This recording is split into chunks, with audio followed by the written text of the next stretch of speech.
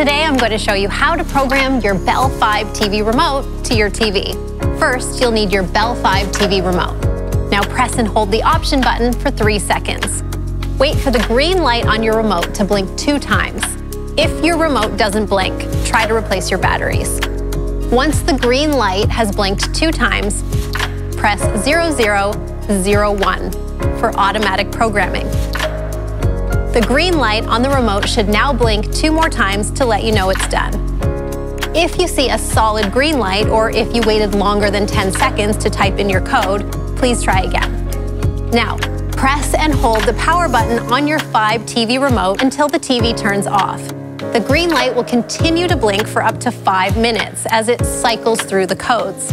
When the TV turns off, let go of the power button.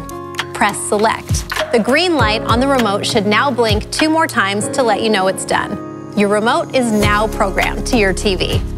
For more helpful how-to videos just like this one, check out our how-to section on YouTube.